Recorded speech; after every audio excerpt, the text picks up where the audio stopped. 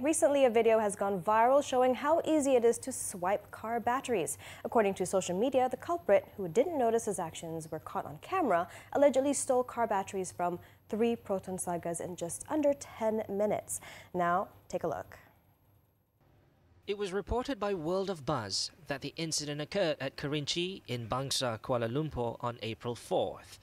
However, the CCTV footage of the theft, which was uploaded on Facebook, only started going viral on Friday and has since raked in over 300,000 views.